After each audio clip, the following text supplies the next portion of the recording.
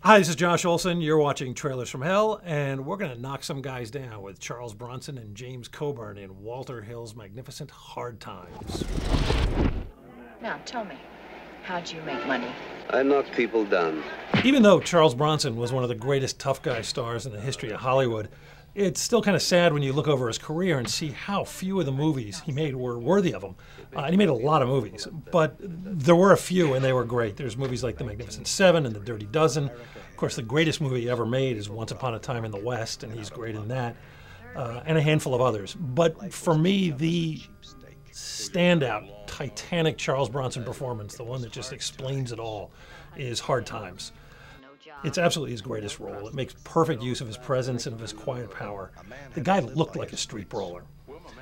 This is Walter Hill's first feature film as a director. He'd previously written some terrific movies, including The Getaway for Sam Peckinpah and the criminally unknown Hickey and Boggs, which starred Robert Culp and Bill Cosby, who had just finished up a great run on I Spy.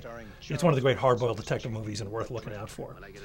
Hill's one of the great spare filmmakers. There's never a wasted moment or a line or a shot in any of his films. Everything serves a purpose, and nothing is over-explained.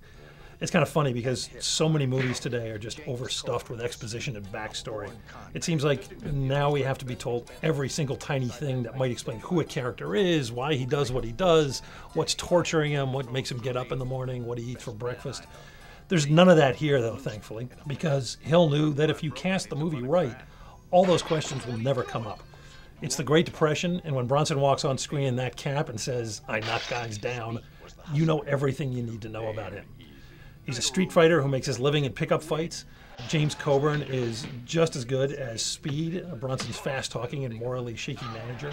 Strother Martin is his typically awesome self as Poe, the drug-addicted doctor who travels with him. There's a very sweet love story in it, too, with Bronson's real-life wife, Jill Ireland.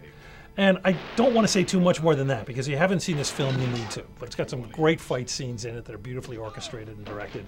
Walter Hill continues to be a terrific filmmaker to this day, but what a run this guy had right out of the gate. Check this list: Hard Times, The Driver, The Warriors, The Long Riders, Southern Comfort, 48 Hours, and in the middle of all that, he somehow managed to produce Alien. That's a hell of a career right there.